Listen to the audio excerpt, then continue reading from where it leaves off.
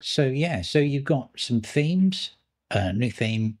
Big thing that they have changed is they're going from edge release to basically capturing the AR, capturing their packages a month beforehand, keeping them so they don't get like, because obviously if you're like doing a rolling release and you get loads of packages going out all the time and no one's checked anything, they will get bugs creeping in. So they're basically going to, the standard install of Omarchy now will sort of like pull from a month ago, a month behind, and then every month it will refresh.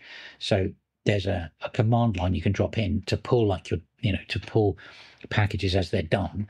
And they're asking obviously for people to just report the bugs. And if the bugs come in so they can cure them. So by the time you get the next set in a month's time, all the bugs should be ironed out, which is a really good idea to tell you the truth, isn't it? Because it's sort of like being right on the cutting edge is brilliant.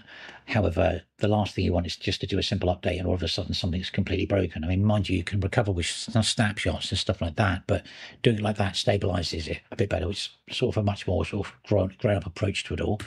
So what else have we got? I can't think there's anything else. They've got Ghostty.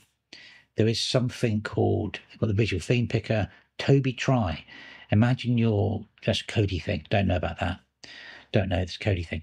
I mean, but so what I'm going to do now, I'm just going to install my normal software toys, make sure they work, and then basically we'll reboot and have a look, make sure just everything works.